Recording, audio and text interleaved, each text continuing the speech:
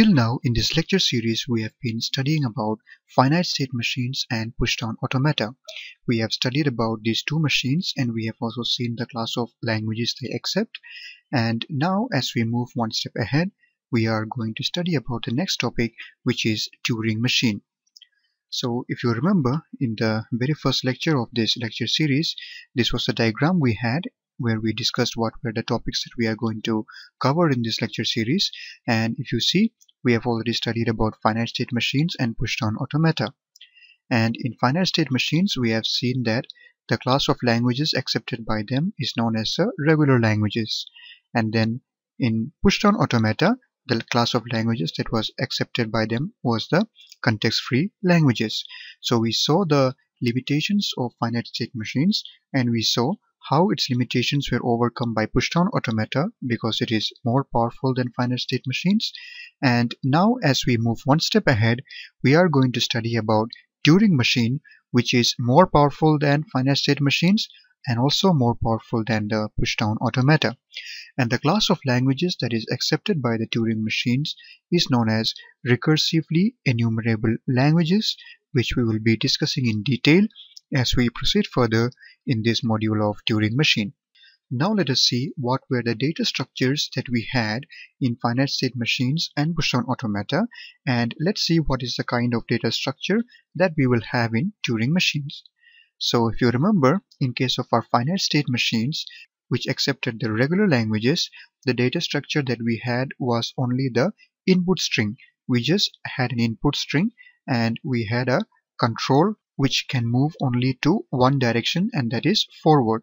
So we saw the finite state machines and we saw that they had a very limited power and also a very limited memory.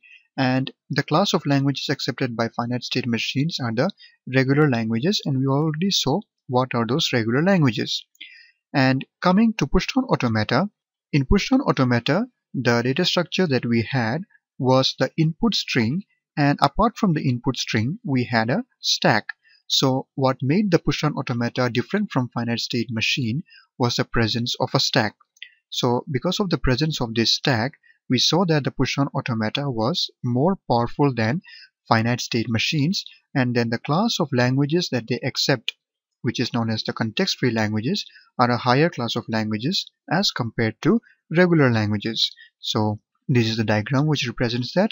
We had the input string and also the stack, which added more power to the push-down automata, making it different from the finite state machines.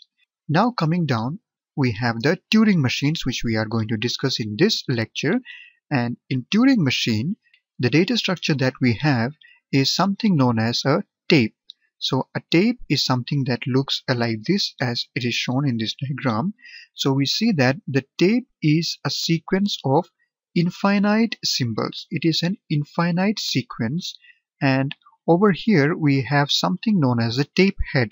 So the tape head is positioned on the symbol on which the current control is present, and then the tape head, it can either move one step to the left or one step to the right depending on the kind of computation that we have.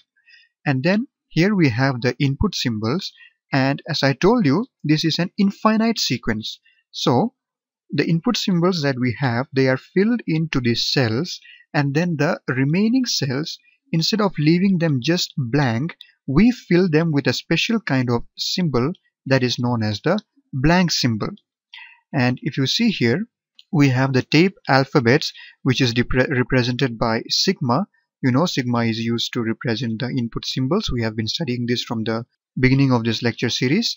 And the tape alphabets, it can contain 0, 1, A, B, or any kind of symbols like this.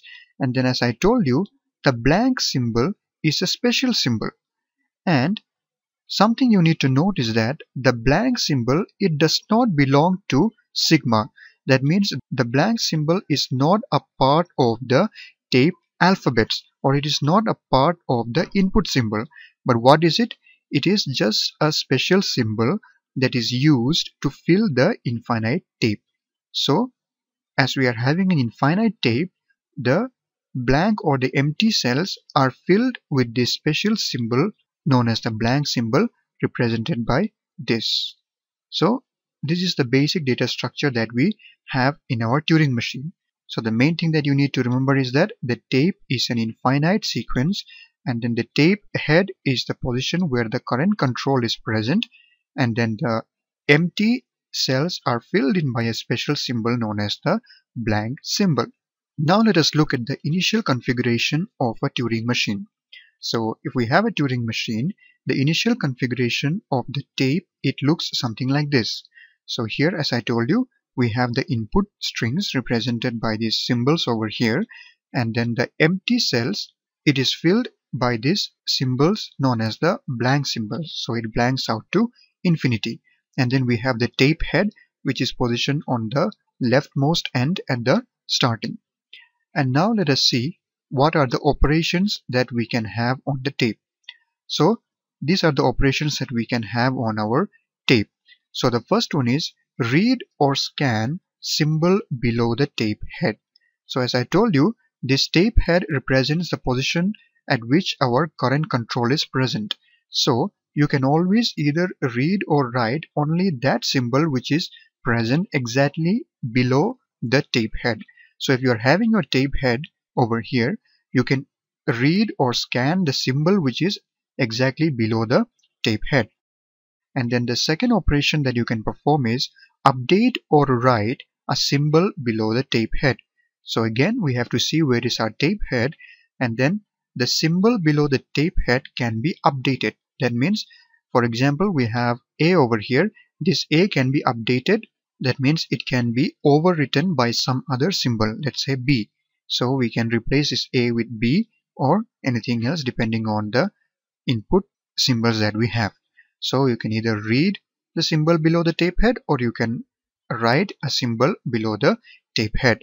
And then the other operation that you can perform is move the tape head one step left and move the tape head one step right. So you can either move the tape head one step to the left or one step to the right. So remember that you cannot move more than one steps, but only one step you can move either to the left or to the right. So those are the operations that you can perform on the tape of a Turing machine. So this was just a basic introduction, and in the next lecture we will be seeing more about the introduction to this Turing machine, and we will see the rules of operations that we can perform on the tape of the Turing machine. So I hope this was clear to you. Thank you for watching, and see you in the next lecture where we will be seeing more about the introduction.